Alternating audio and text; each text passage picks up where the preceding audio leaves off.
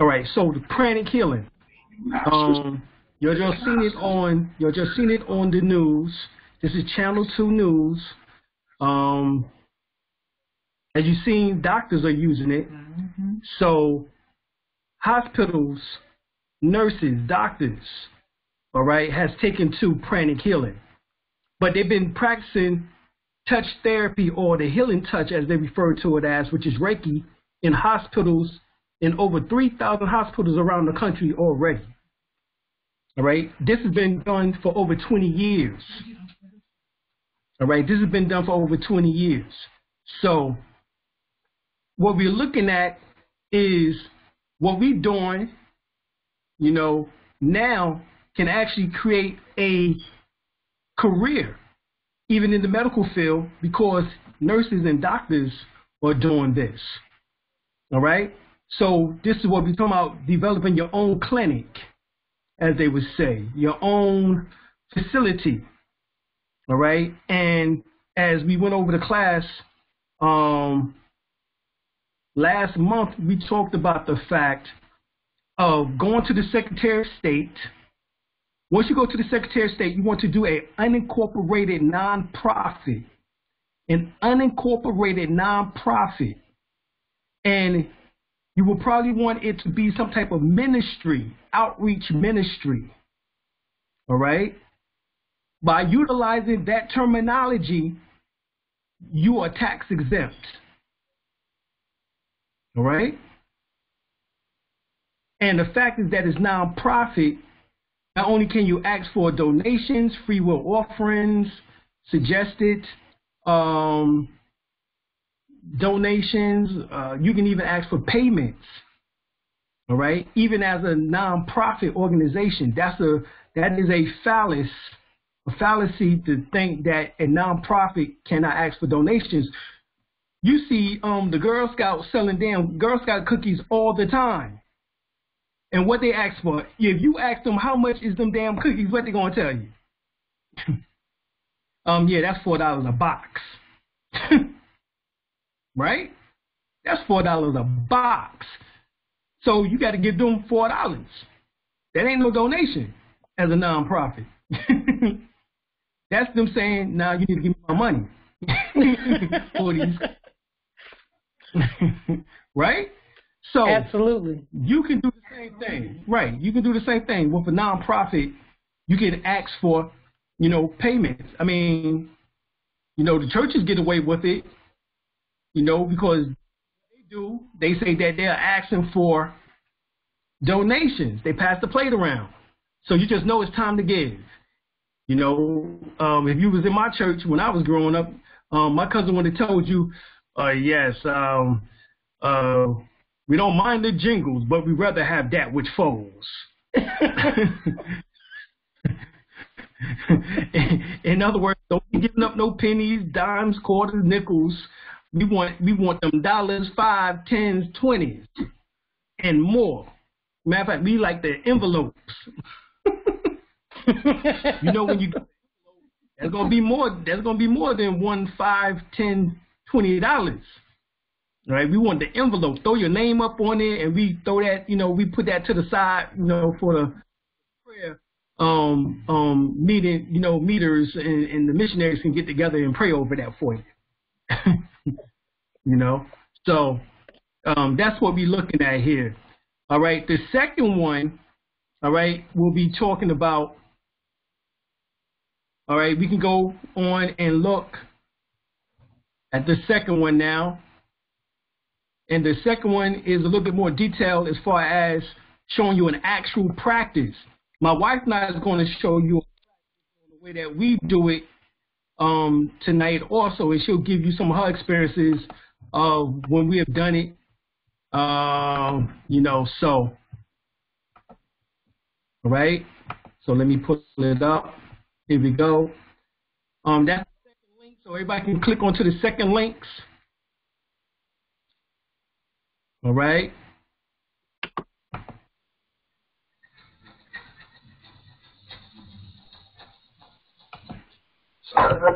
And you can skip the first 2 minutes. And when you get to 2, you'll see them start to practice.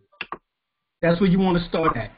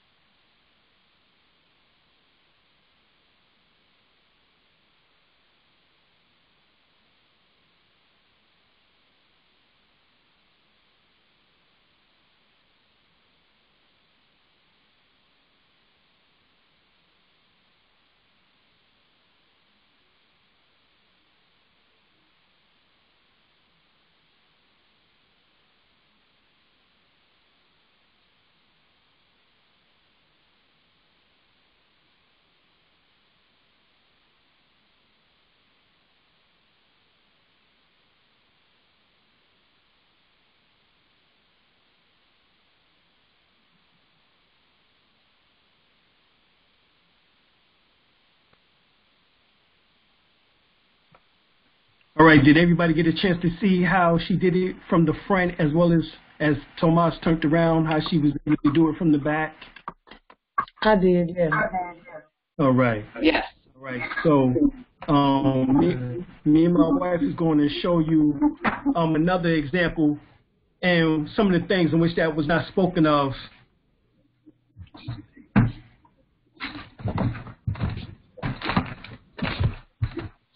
Peace, everybody. Peace. Got it.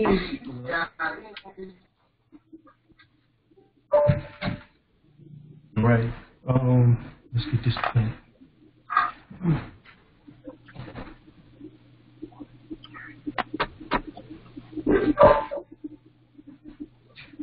Alim right now is fixing to go get a plant, and this is a aloe vera.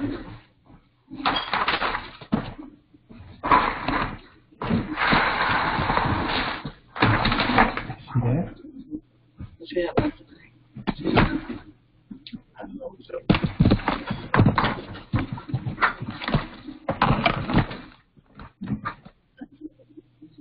All right.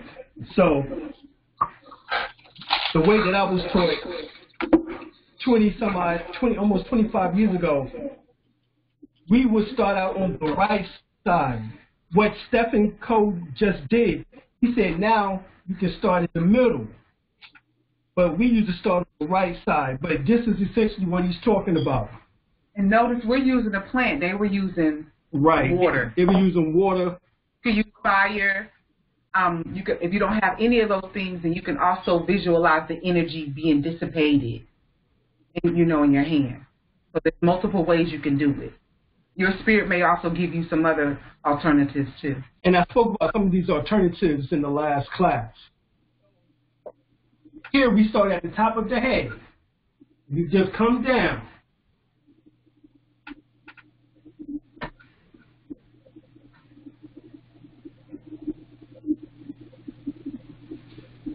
Flick 3 times.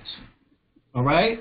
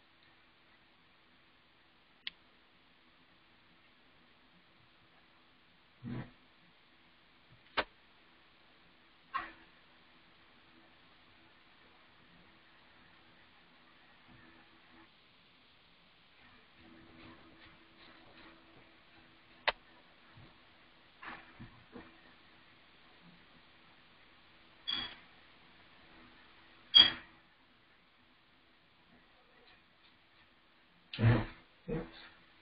You push on this now.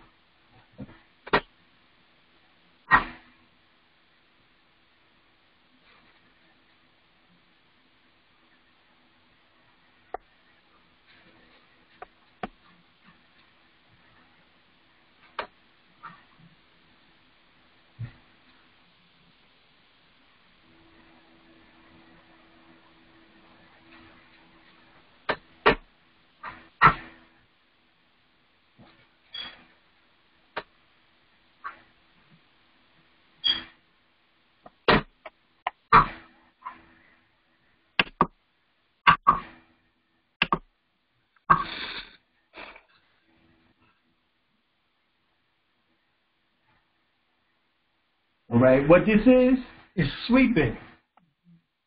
All right. Now, what they was talking about with scanning is you walking, you can be 12 feet away from the person. All right, 12 feet away from the person, and you walk into their auric field. And you can feel the subtle changes because your hands and your fingertips are activated. So you'll feel the subtle change as you walk further into their auric field. The average person's auric field only stretches about arm length out, which is about 3 feet in front of them. So you take the hands and go around in a circle. That would be 3 feet in diameter. All right? Now, what it is that when you practice the 6363, 7171, or empty retention breath, your auric field can extend and expand to 15 feet. Yeah, I need that. To 15 feet instead of 3 feet. So you become more magnetized than the average person. All right? So I'm going to show you an energizing technique.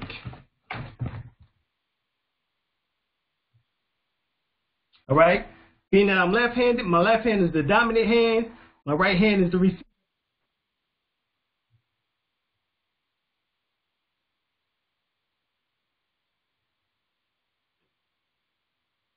And at the same time, I'm still doing the 6363, 7171, or empty retention breath.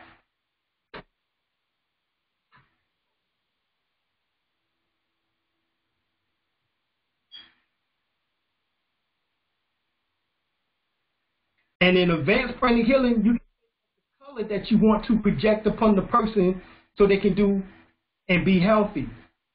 The color will be white so that it's purified. It also helps to remove negative blockages and entities from the auric field. So you can project into the person's auric field, or gold, which helps with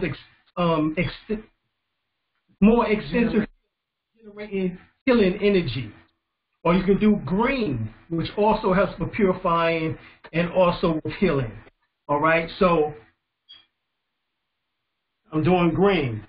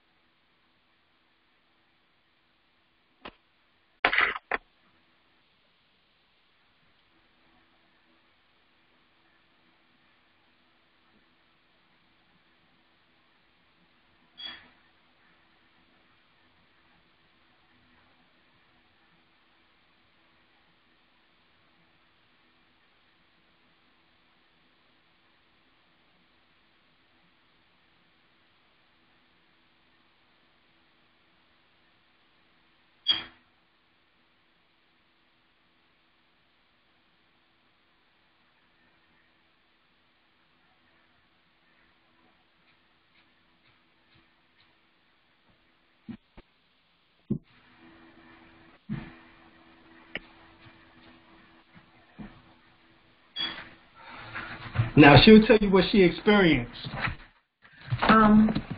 Alim may have told y'all a remedy for this, but I felt like when he was doing the front, I felt like I was having a tendency to sway. At times I wished I was laying down because I was relaxed and comfortable. So I just remembered to ground myself in my legs. I remember when he was scanning the back area, I felt like a pain in my left eye, which I hadn't even felt. So I'm like, okay, I need to make sure that I work on that area because I do wear glasses. And then also to my grandmother, she's blind too. So I don't know what that energy was coming from, but I did feel a pain in my left eye, which I don't feel now. And then when the green energy was coming, I felt warm, like really, really hot around the neck. So that's what I felt. But that's deep that it was on TV, y'all. Ain't it? Absolutely. Mm-hmm. Goddess, I see you be in your hair all the time like me. I love it. That it's natural and I can do anything I want with it. You know, I like it now. So therapeutic. Exactly. Yeah, that's pranic healing too. Oh, really? Yeah.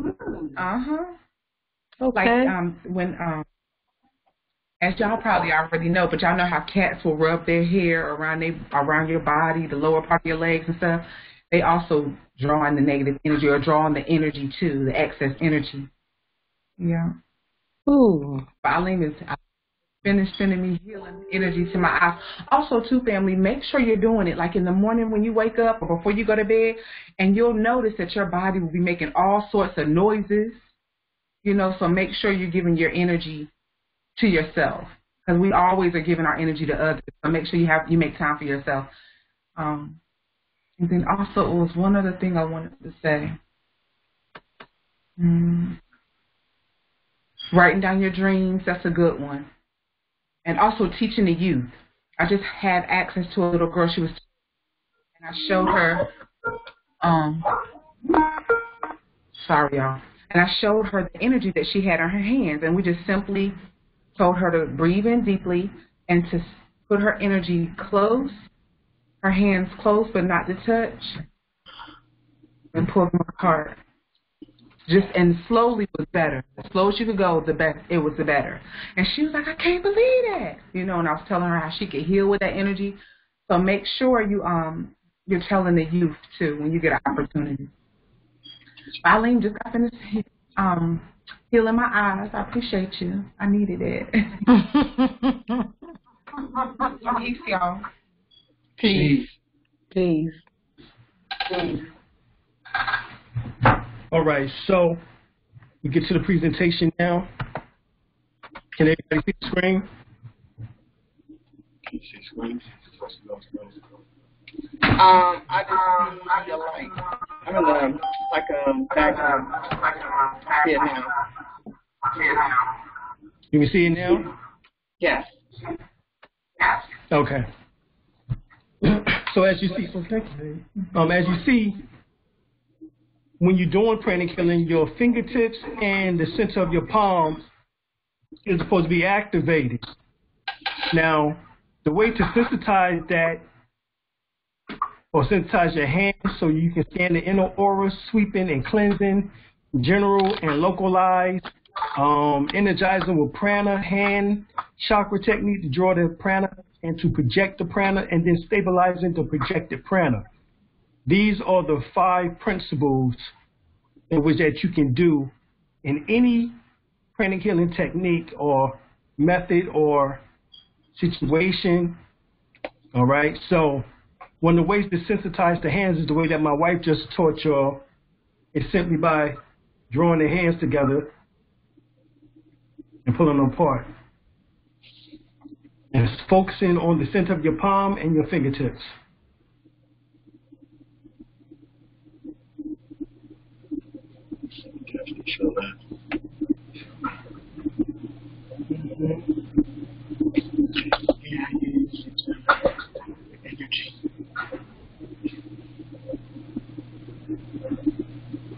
Right. Once you feel the sensitizing of the fingertips, as well as also at the palm of the hands, that's what you're doing is sensitizing those areas. What you can do then is, like we said, the average person auric field is about 3 feet from them.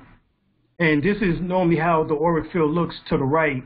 You have an outer auric field, a health auric field, and an inner auric field. And that inner auric field is known as your etheric body, which is about 2 to 6 inches above your physical body.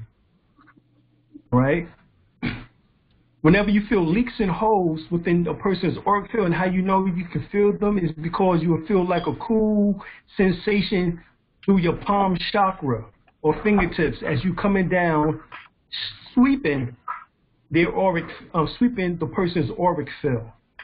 As you see here, she has some entanglement within the auric field, which basically is a cause of a health situation or problem.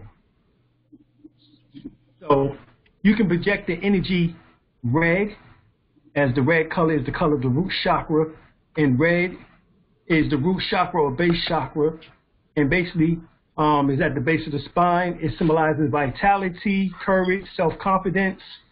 The related organs is the kidneys, the bladder, the vertebrate columns, as well as the hips, the legs, also related to this chakra.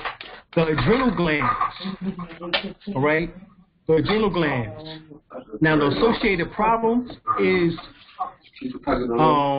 constipation, diarrhea, bowels, Crohn's disease, cold fingers and toes, frequency of urination, hypertension, which is high blood pressure, kidney stones, impotency, hip problems, legs and feet.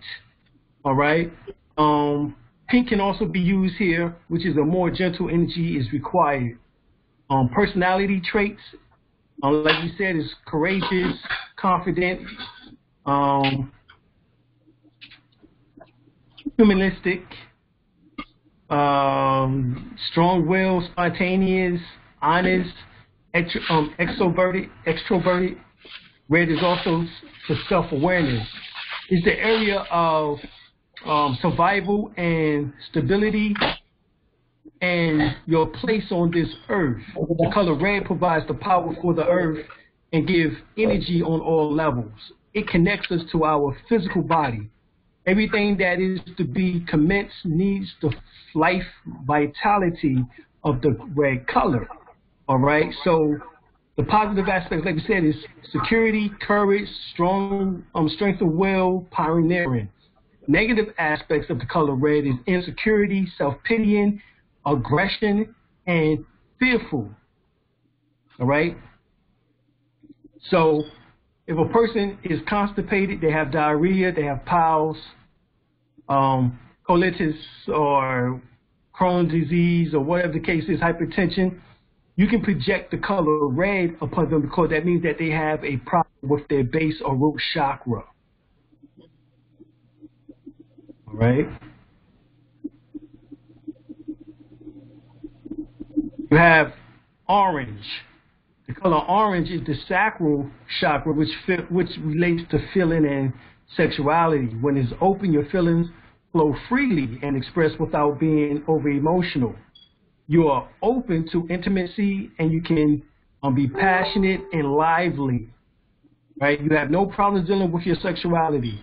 If you tend to be stiff, unemotional, have a poker face, the sacral chakra is underactive. All right? You're not very open to people. If your chakra is overactive, you tend to be emotional all the time.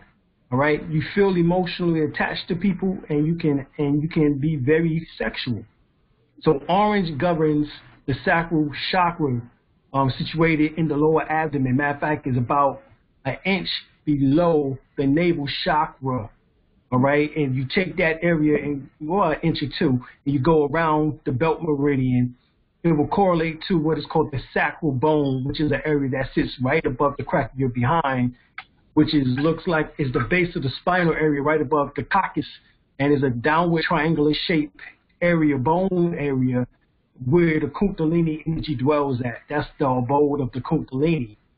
All right, so orange governs the sacral chakra situated in the lower abdomen, and is happiness, sense, resourcefulness. The related organs is the uterus, the large bowels,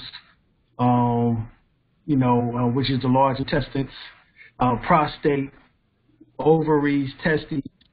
In the fetus, the testes develop in the lower abdomen, thus linking the sacral chakra energy, then descending to the scrotum by birth for the males. The endocrine glands is the ovaries and testes for the male. So ovaries for the woman, testes for the male or man. Associated problems is premenstrual syndrome, problems with the menstrual flow, fibroids, tumors, ovarian cysts, irritable bowel syndrome, endometriosis, trichitis, testicular disease, prostate disease or problems.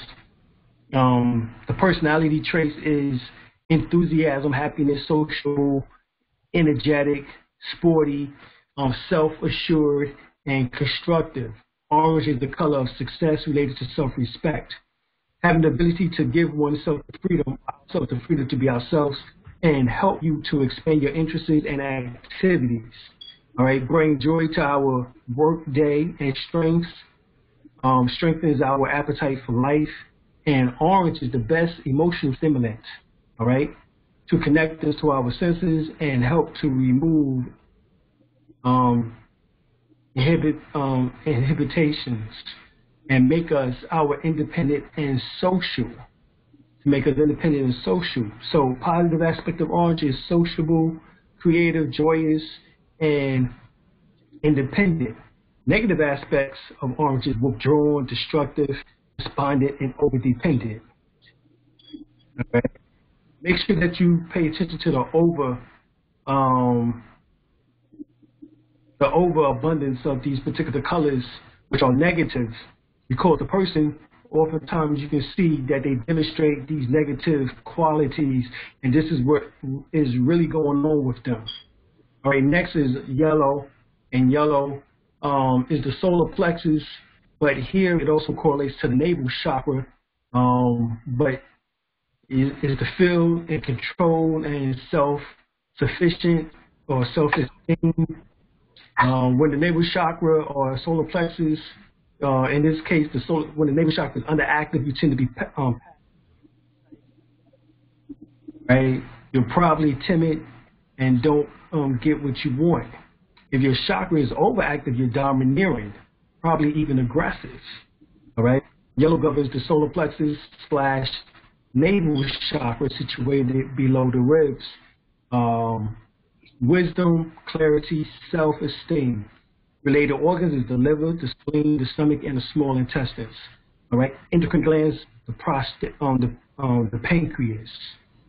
Associated problems is diabetes, pancreatitis, liver disease, peptic ulcers, celiac disease, and gallstones. Personality traits is good humor, optimistic, confident, practical, and intellectual.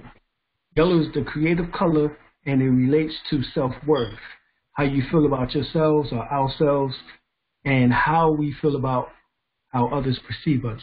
This is the area of the personality, the ego, and the intellect.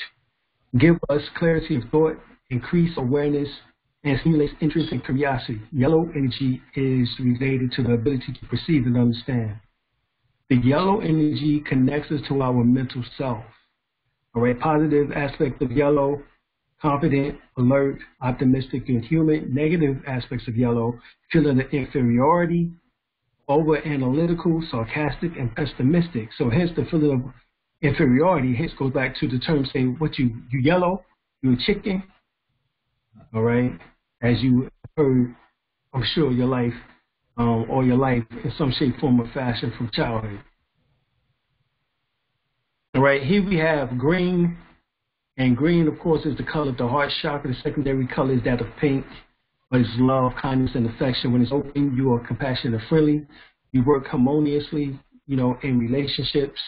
When your heart chakra is underactive, you're cold and distant. Right? This is when you get the people who don't trust somebody, and all these other things. If this chakra is overactive, you suffocate a person with your love, and you love probably be quite selfish for selfish reasons. Green governs the heart chakra, balance, love, self-control. Related organs is the heart and the breast. Endocrine gland is the thymus gland. Associated problems is the heart disease of the immune system. AIDS, basically myofibrosis, which is also lupus, other related problems to the immune system, allergies, cancer of the breast. Turquoise also has a healthy effect on the immune system, all right, as well as the throat chakra. Pink is related to the heart chakra, like we said, the color of love. Personality traits, understanding, self-control, adaptable, sympathetic,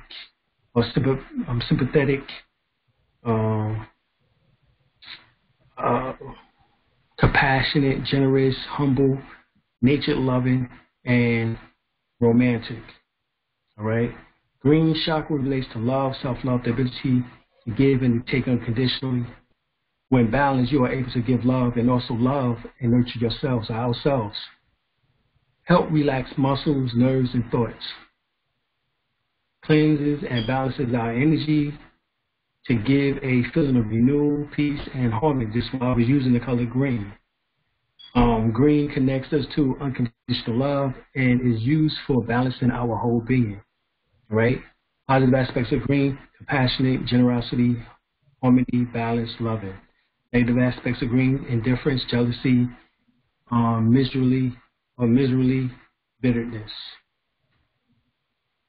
All right, we have blue, which is the color for the heart chakra, for the throat chakra, self-expression and talking.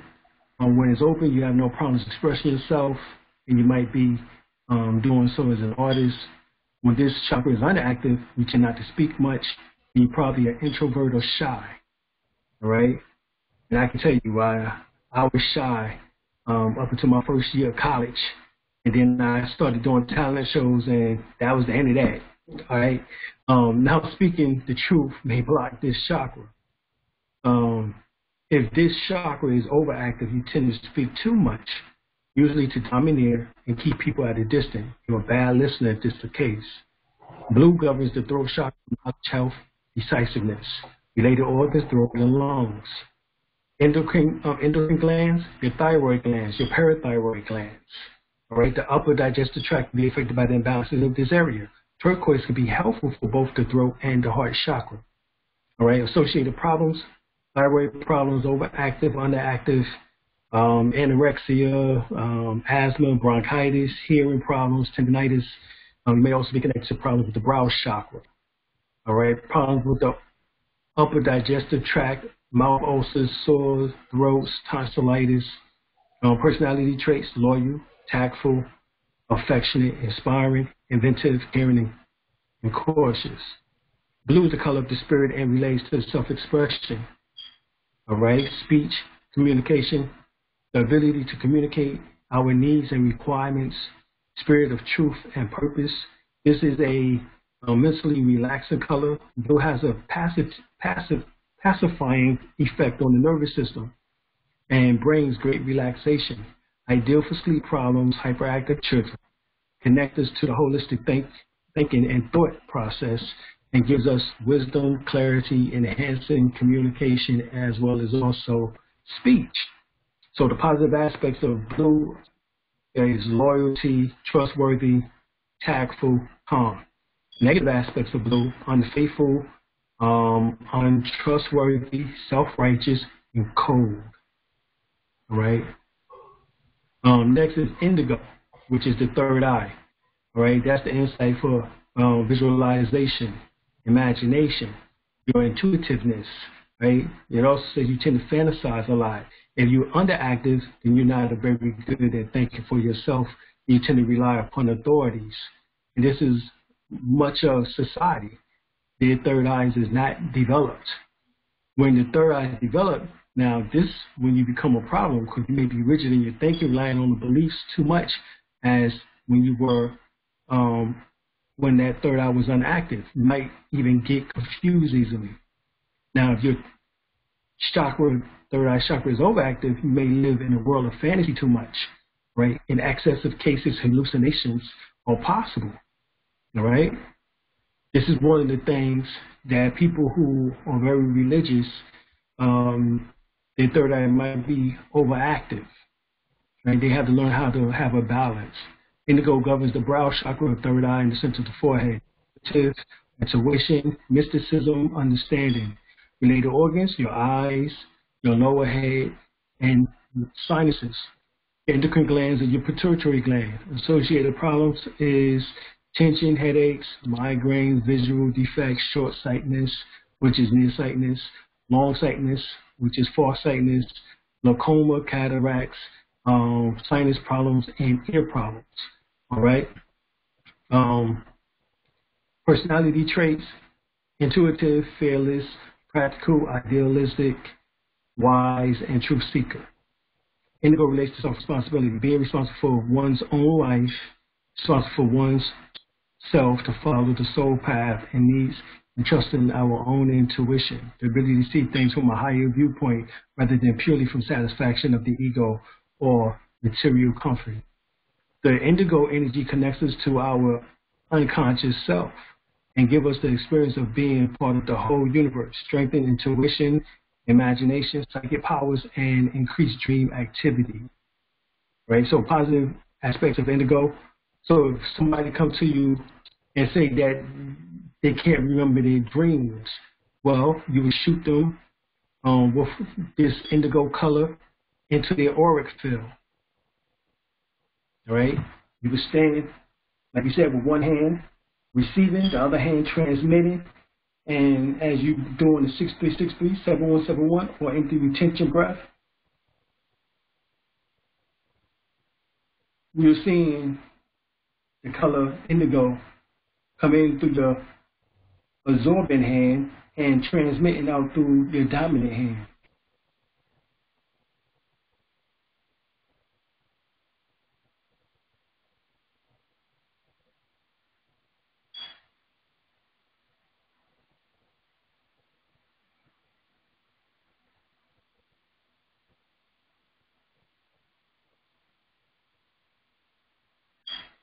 Okay, so positive aspects: highly intuitive, faithful, clear-sighted, integrity, openly minded or orderly minded.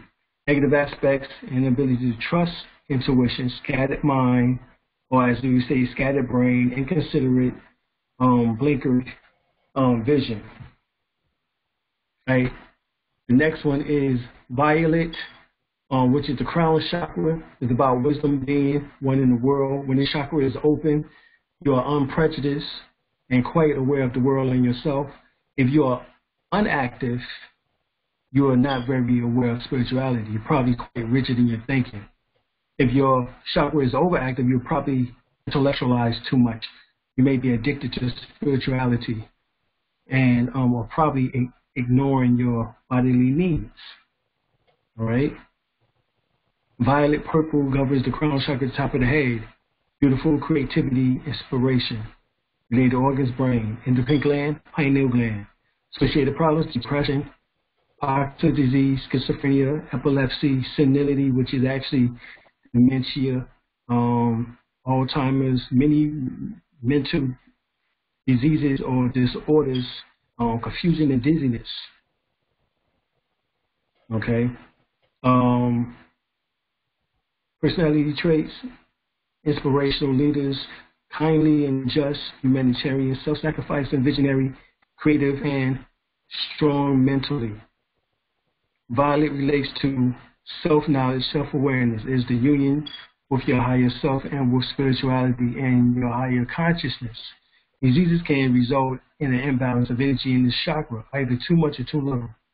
The violet energy connects us to the spiritual self bringing guidance, wisdom, and inner strength, and purifies our thoughts and feelings, giving us the inspiration for all undertaking.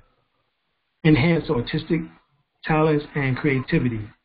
So the positive aspects of violet: a reverence for all life, self-sacrifice in service of others, idealism, an ability to see the appropriate route for the benefit of the higher self. The negative aspects of violet: not concern for others, feeling of superiority, lack of contact with reality. So those are the 7 major chakras, but there are, of course, other colors. All right, so I'm going to come down. We look at silver and black. Right, brown is used for grounding. All right. All right, so if somebody's hyperactive, somebody's having a panic attack, someone who, who does a lot of talking, they need grounding. So the color brown would be good for grounding. Silver is for knitting of fractured and broken bones, slip discs, and enhancement of the third eye. All right. Black gives the color of sense of safety and security. It magnifies the power of attraction in the body to a level that others are pulled automatically. Right? Black is also regarded as the color of death. It increases both the immunity on powers as well as the obstacles, oppression, opposition, and enmity. It activates the unconscious mind. It also generates fear, doubt, and illusion. All right? But it magnifies the power of attraction in the body to a level that others are pulled automatically. In other words, not just pulled automatically, but their energies are pulled to you automatically. This is why you see the Jews wear black. The judge wear black. Okay? When you go to a courtroom, the judge have on a black robe. Why? When you go to Brooklyn, New York, and you see all these Jews walking around with black coats in the summertime with black yarmulkes and so forth and so on, and hats, what's going on? Why are you doing this color black? What's going on? Because black is the supreme color of all colors. When all colors are mixed, the color in which that you would have is the color black. All right.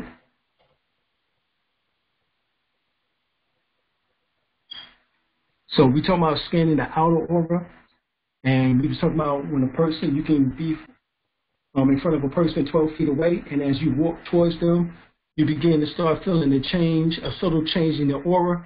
That's when you can stop. You have reached the next auric body. Remember, you have 3. You have your outer aura, you have your health aura, and you have your inner aura. So you have reached the health aura. You continue going in. Do you feel another subtle change? Then that change means that you have reached the inner aura.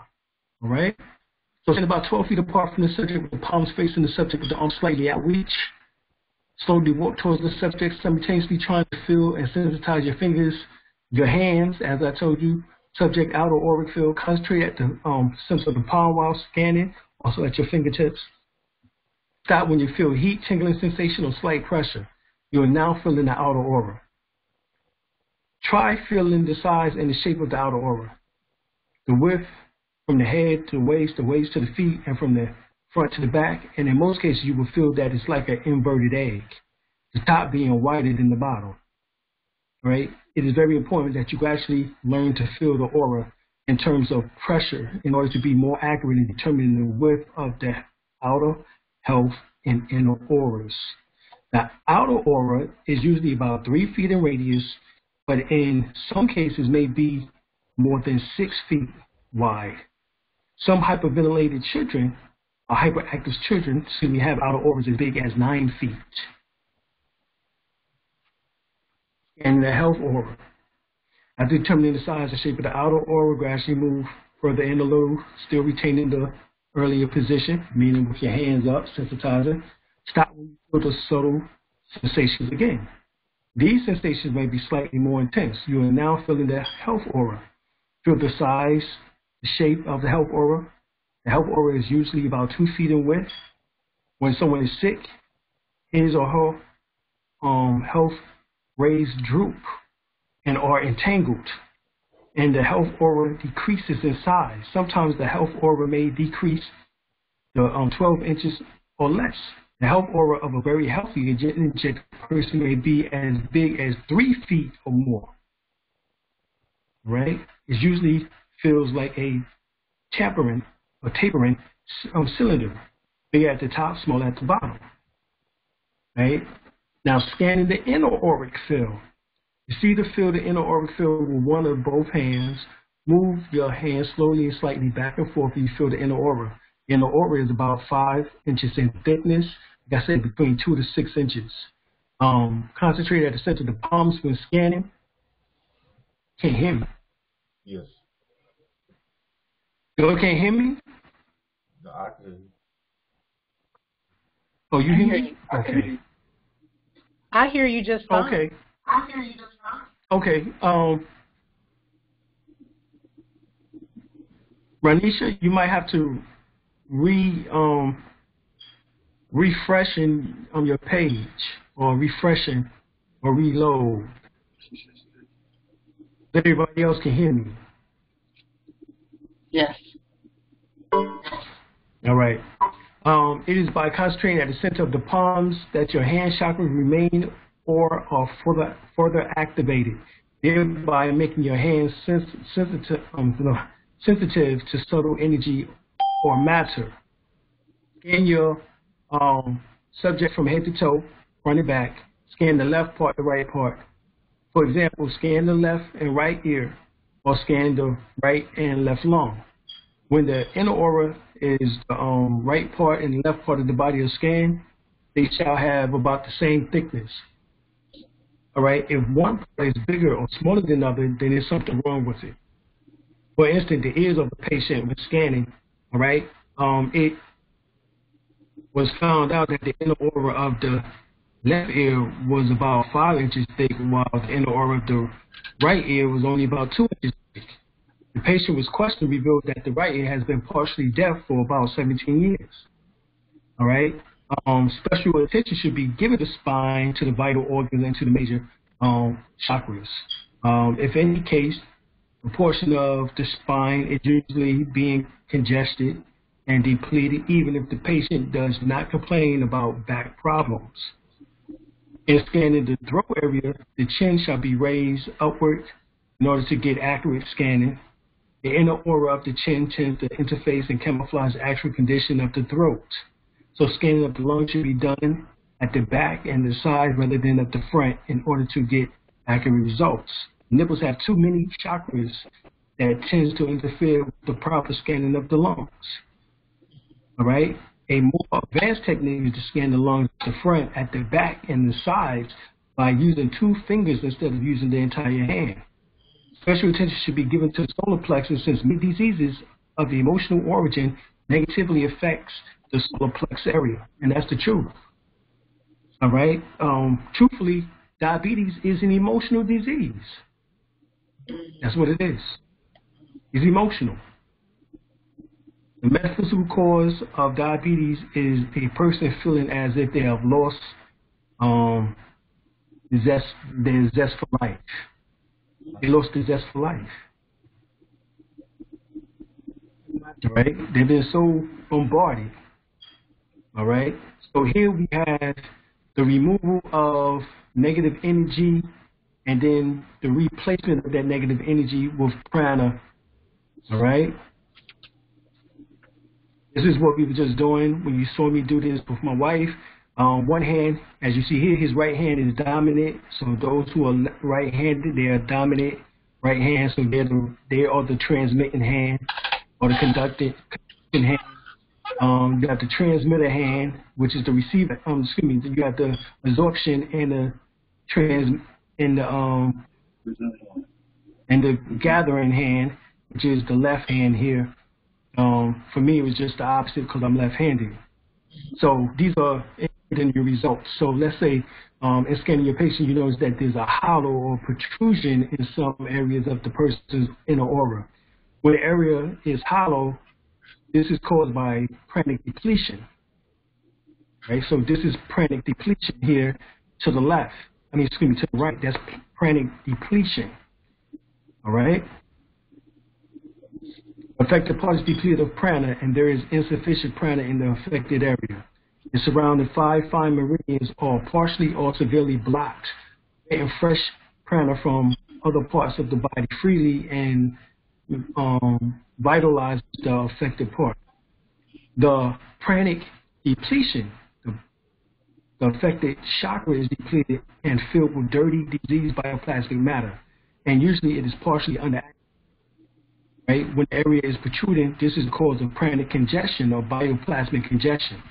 This is bioplasmic congestion, which is on the left side, and pranic depletion is on the right side. This is what this is showing you. All right? So it means that there's too much prana or bioplasmic matter in the affected area, and surround fine meridians are partially or severely blocked. The excess prana and the bioplasmic matter continues to flow out freely. This congestion matter, bioplasmic matter, becomes devitalized and diseased after a certain period of time. Fresh prana cannot flow in freely, or its inflow is greatly reduced, and devitalized matter cannot flow out freely, or its outflow is greatly reduced. In pranic congestion, the affected chakra is congested and filling the disease bioplasmic matter. Usually it is partially overactivated. And affected parts may be pranic congestion and also pranic depletion simultaneously. It means that a portion of the affected part is hollow and the other portion is protruding. For example, a liver is congested and protruding on the left portion and is hollow and depleted on the right portion. Another example is the portion of a heart. Of the left heart is congested and protruding, and the portion of the right heart is severely depleted. All right, the smaller the inner aura, the more severe the pranic depletion. All right, the bigger the protrusion of the inner aura, the more congestion is the affected part. All right, the smaller or bigger the inner aura is the diseased part, and the more severe the sickness. All right, so we should note that an area may be a temporary pranic surplus, in which case there is nothing wrong with it. For example, a person who has been sitting down for a long time may have a big protrusion of the inner aura around the buttocks area when scanned. Since the surrounding meridian is not blocked, the condition normalizes after a short period of time. Or an area may be temporarily pranic reduction, in which that case there's nothing wrong with it. An altercation that has been just occurred is likely to cause a temporary pranic reduction around the solar plexus. After a few hours of rest, the condition will normalize. Habitual altercations and anger may cause pranic depletion around the solar plexus, with results in abdominal ailments and possibly heart disease. Right? So that's why I said that you got to focus on your solar plexus, because, you know, anger is stored in the liver. That happens to be right there at the solar plexus. The physical condition and remember, we told you before that 1 minute outburst of anger shuts down your whole immune system for 6 hours.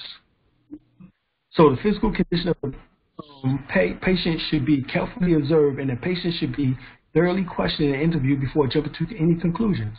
As stated earlier, disease manifests in the bioplasmic body before manifesting in the visible physical body.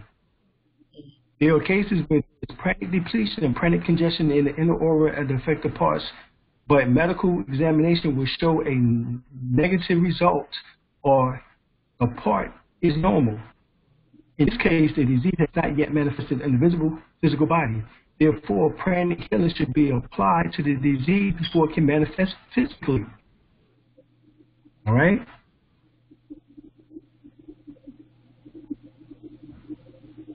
So this is an example of what we was doing here. Coming down the front of the body, right, left, and taking all that negative energy, bioplastic energy, and putting it into the tree, plant.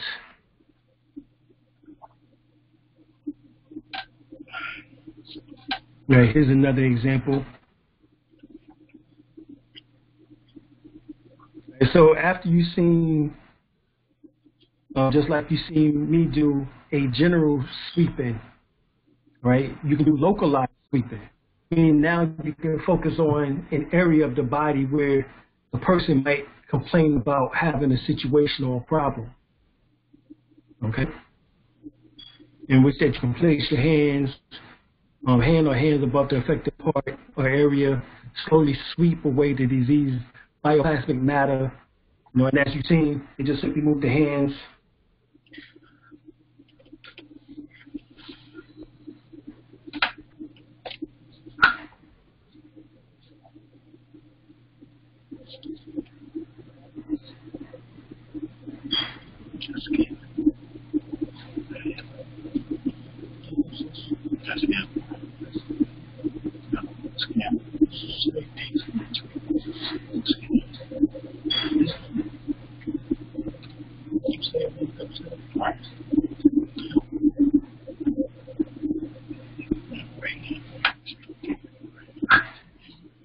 Okay. So, for instance, one practitioner was sweeping away the congested bioplastic matter at the back of the head of a patient, and part of this transferred to the neck and shoulder area. This caused the pain in the back of the head to partially move to neck and the shoulder areas. Should you encounter a similar situation, you should apply localized sweeping to the new affected area. And how many times should generalized sweeping or localized sweeping be applied on the patient? The answer is many times as required. There's no fixed number. Usually, I apply sweeping once to twice and localized sweeping 4 to 5 times. However, in the case of a dog dying due to an accidental intake of slow-acting poison, it was necessary to apply general sweeping and localized sweeping 20 to 30 times per session, since after each sweep, the partial removal of the darkish gray bioplastic matter from the dog. This darkish gray matter will reappear after a few seconds and leave after a few minutes. Sweeping and energizing was applied alternatively. This whole process was repeated once every 2 hours, 3 times a day. It was continued for the next few days. Thereafter 2 weeks, the dog became relatively active and healthy. In case of poisoning, do not try to use only Pranic healing. Get proper medical treatment and apply Pranic healing to strengthen and facilitate the healing process. As stated earlier, a disease or illness can be caused by internal or external factors. If the cause is malnutrition, obviously enough nurturing food and nutrient supplements should be taken by the patient. Since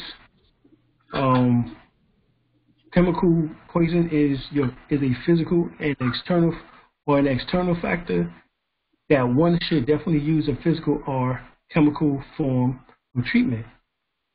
Pranic healing should be also used to minimize the damage done to the body and to greatly facilitate the healing process.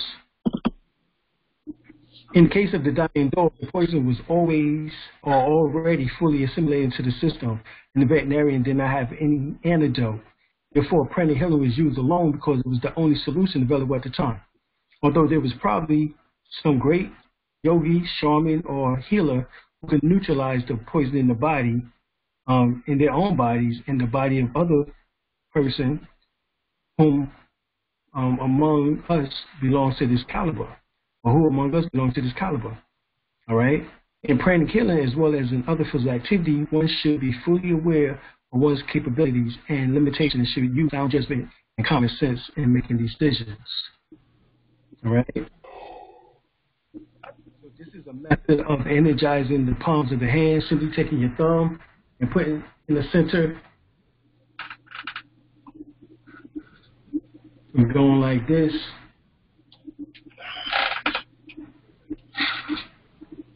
All right, we talked about doing a Mr. Miyagi.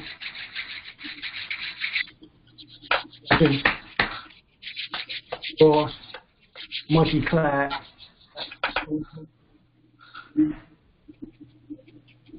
Right? So your hand is now active. So now let's practice the Egyptian pose. And as you see, you're going to draw the energy down. It's going to go through your arm, into your heart, out through your other arm, out into the patient. All right? Visualize the color that you want to impress upon them.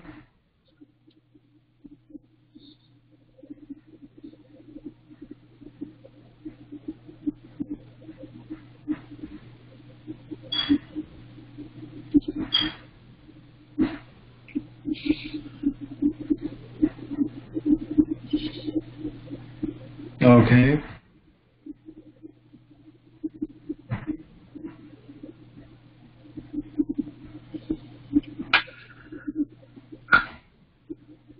Right, here's some more poses of the Egyptian poses, as it's called.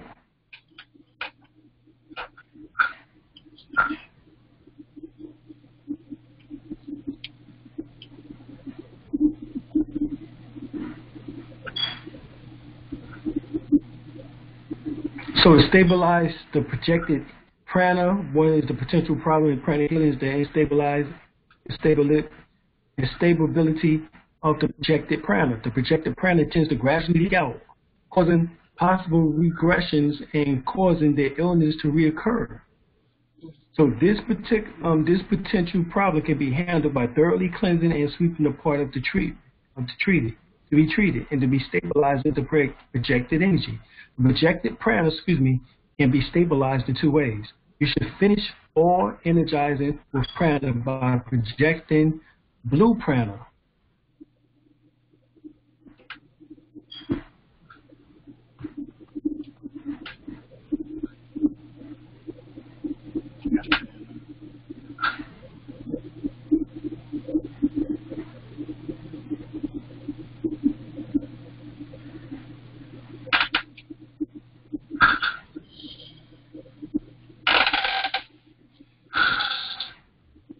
Okay. Then it's done by visualizing and projecting light blue prana on the treated part. You can also just will or mentally instruct the projected prana to remain stabilized.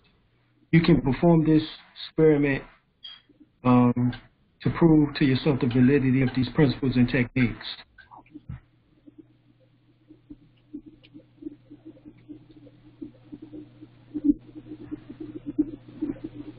Right, here's another technique.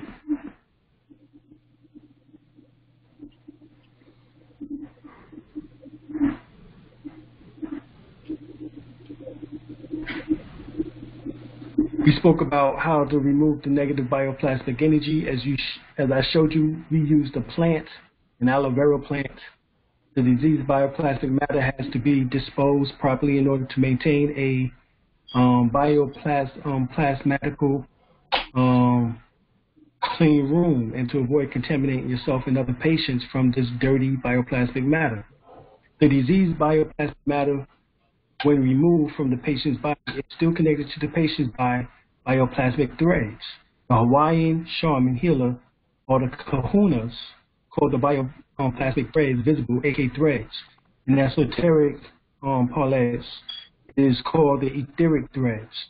Unless the diseased bioplastic matter is removed, properly disposed, there is possibility that it may go back to the patient. To make a bioplastic waste disposal unit, simply get a bowl of water and add salt to the water. All right? It can be clairvoyantly observed that the water is capable of absorbing dirty bioplastic matter, and the salt breaks down the dirty bioplastic matter. After sweeping and cleansing, you should flick your hands toward the bioplastic waste disposal unit. All right?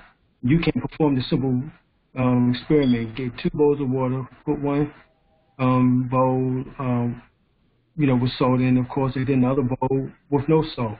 Scan the 2 bowls before and after the diseased bioplastic matter to each bowl. The disease or dirty bioplastic matter can be obtained from sweeping your patients.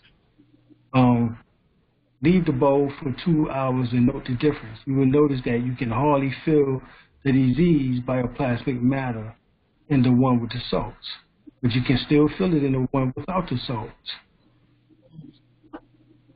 right? Some healers use water, sand, water with tobacco, meat, and other organic material or matter as bioplasmic waste disposable units.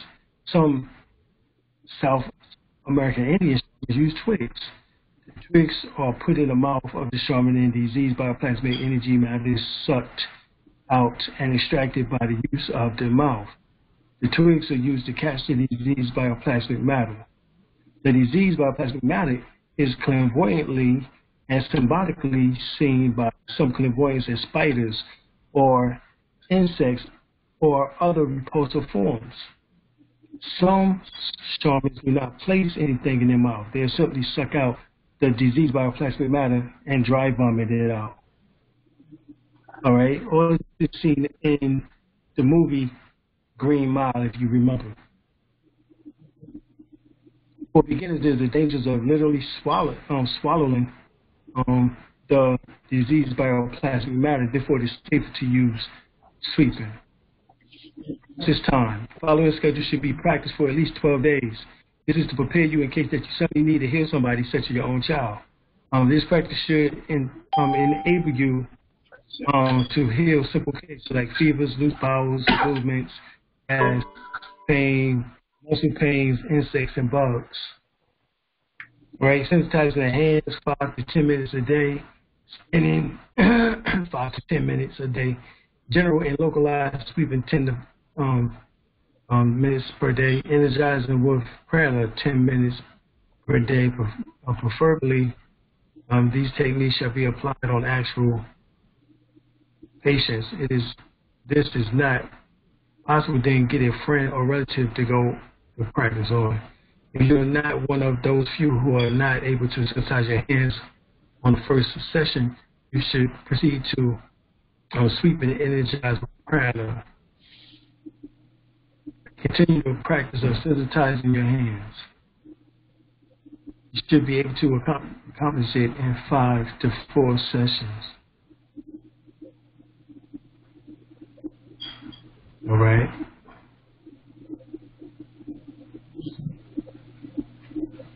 Basically, you should be able to accomplish this in 3 to 4 sessions, which is sensitizing your hands, which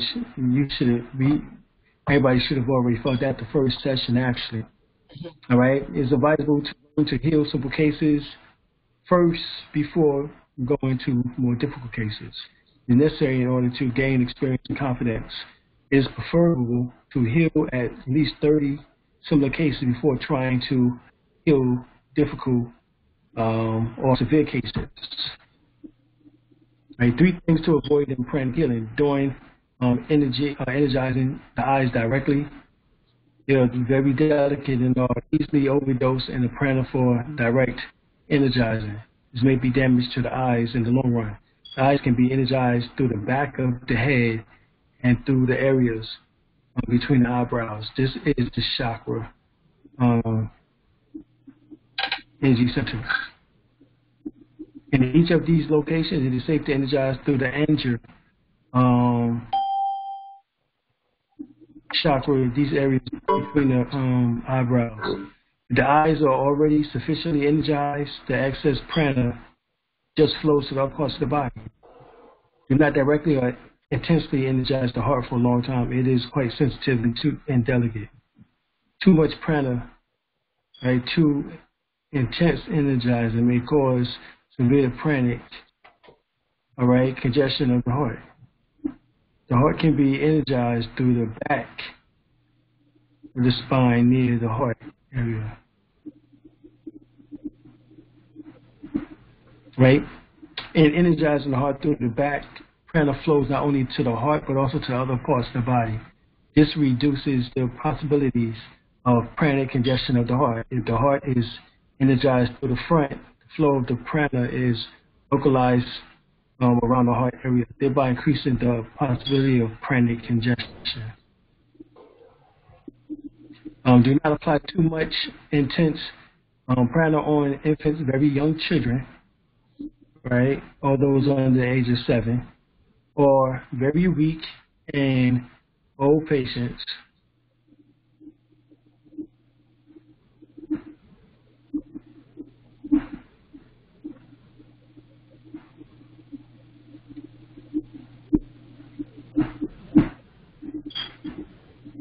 Okay.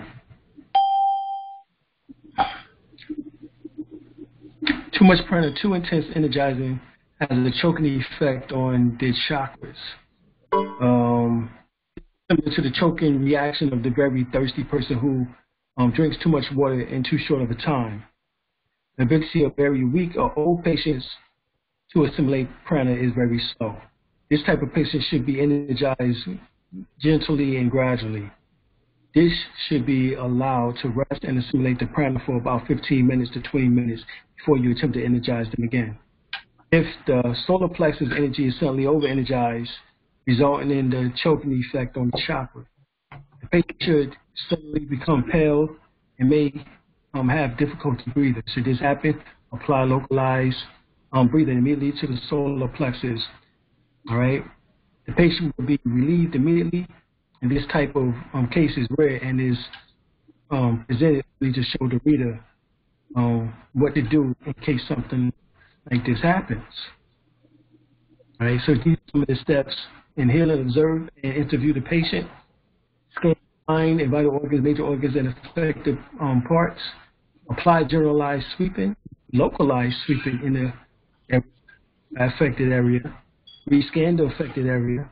In such a pranic congestion, scan to determine whether the congestion has been sufficiently reduced. Right?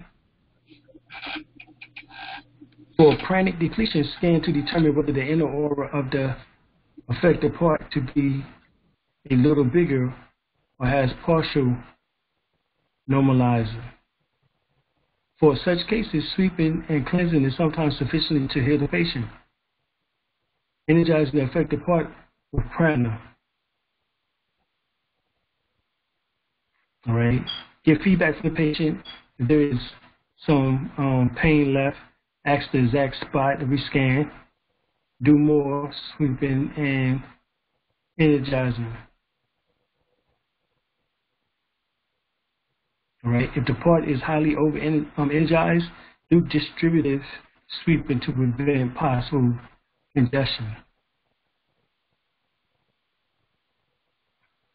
All right. Rescan the treated area to determine whether the affected part has been sufficiently congested or energized. The third is the key to the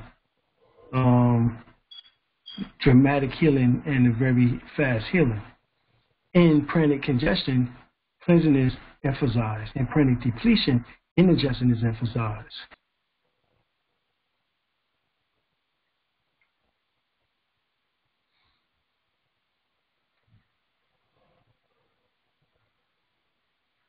All right, from all that pranic energy, bioplastic energy on you, washing both hands up to the elbows should be thoroughly washed with water or salt water before healing, after sweeping, and after energizing. Right? This washes away some of the disease bioplastic energy or matter left on the hands. All right? And also reduces the possibility of absorbing it into your system. Otherwise, this may be as much pain in your fingers, hands, arms as the patient's symptoms may manifest in the body. Washing is also necessary to prevent bioplasmic contamination of your next patient. Your hands should preferably be washed with germicidal soap to reduce the possibilities of infecting yourself, the healer, or the next patient.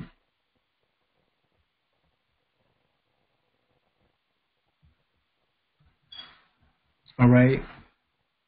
Critical factors in healing. The patient must be scanned, rescanned thoroughly and accurately. Correct bioplasmic diagnosis will lead to correct treatment. Proper rescanning will also correct feedback as the efficiency or the effectiveness of the initial treatment. The patient's bioplasmic body must be thoroughly cleansed and rate of the healing and avoid, all right, radical reaction. The patient must be sufficiently energized with prana. Insufficiently energized meaning a slight improvement or slow rate of healing. Over-energizing a delicate organ must be avoided to prevent pranic congestion. stabilize pranic, projected prana to prevent it escaping and leaking out. Many new healers become overconfident and commit the serious mistake of any stabilizing projection, not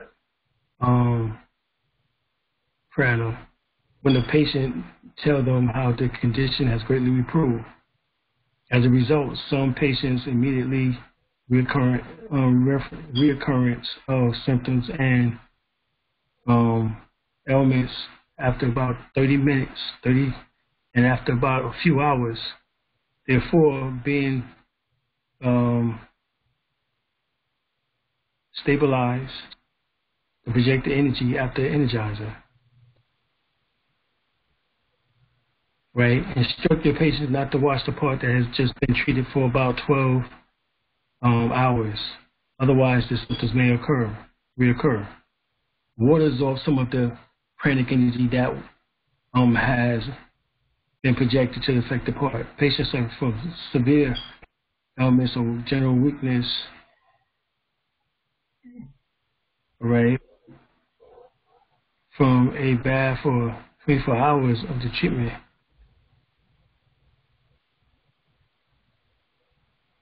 Right? This enables the body to gradually absorb and assimilate the energy that has been projected. Right? Materials such as silk, rubber, leather tends to act as a partial insulator to prana. Patients should be requested not to wear silk, making it difficult to project prana with them.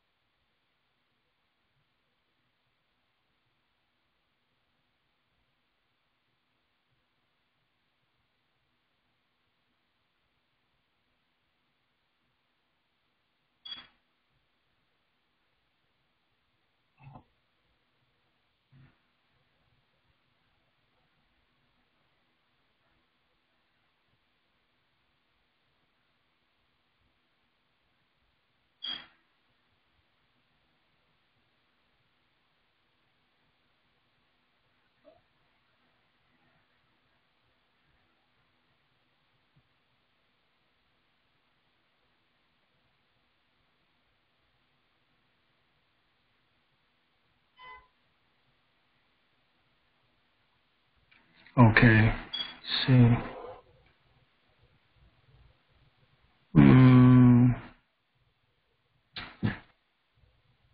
Sometimes if you wear leather and if rubber soles, what happens is cut off about 30 to 50% of the pranic energy. And so what some healers do, they remove the shoes. Especially if you're outside, you can actually just be on the grass, or either wear your cotton socks. You know, it's fine.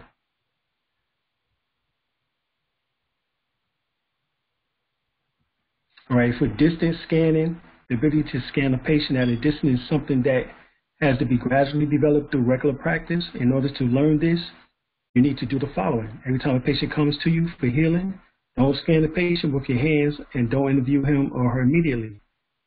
Let your patient sit in front of you, close your eyes, and try to psychically see and scan the bioplasmic body and visible physical body of your patient.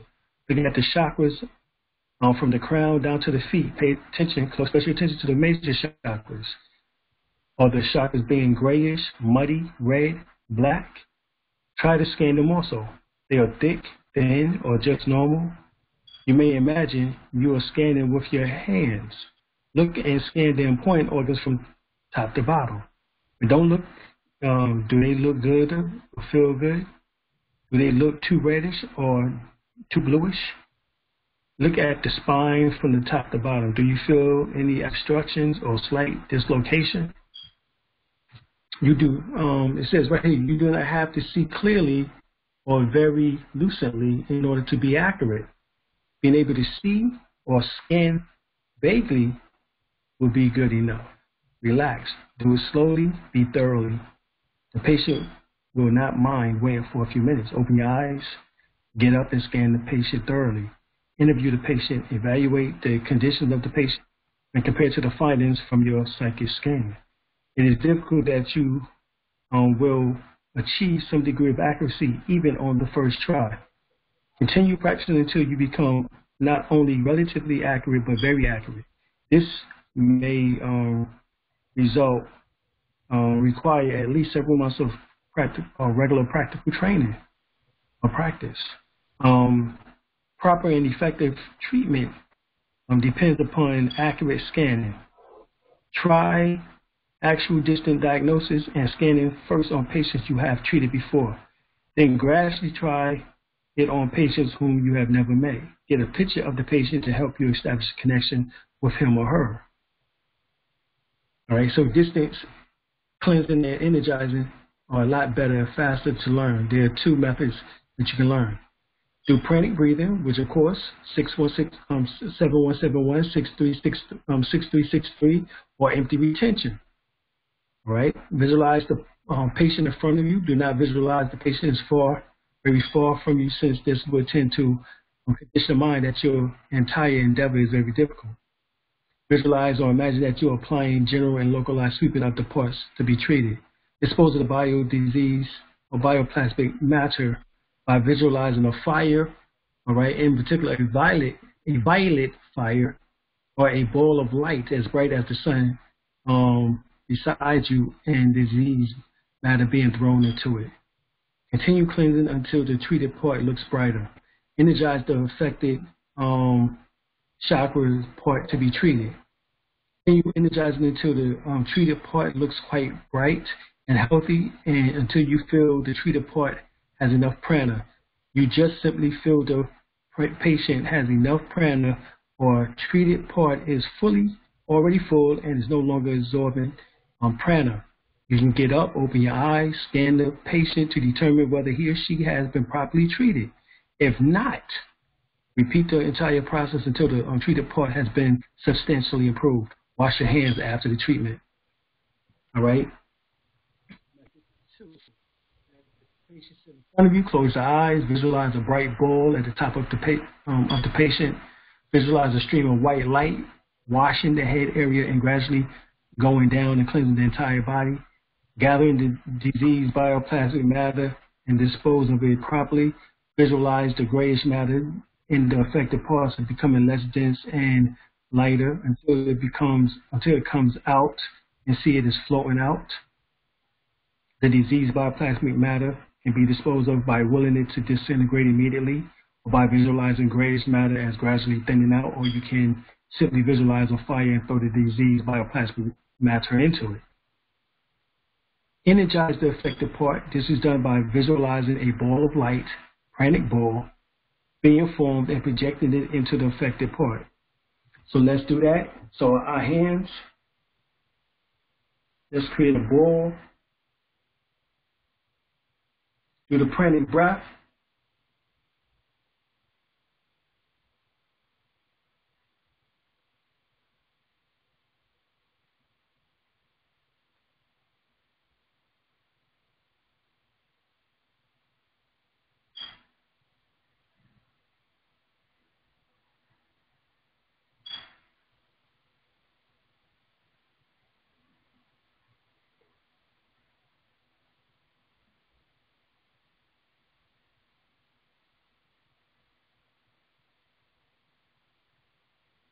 All right, open your eyes and rescan the patient.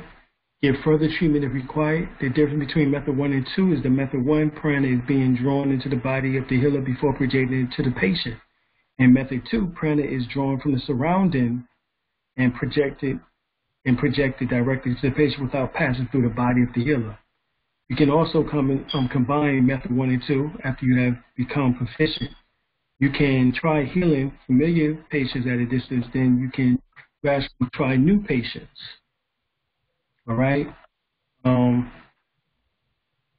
there any questions about anything that we've gone over tonight before we go?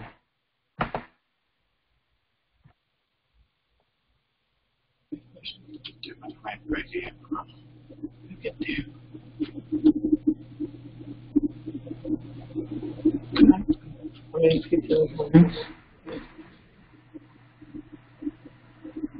All right. All right, so let's do that pranic ball once again before we go.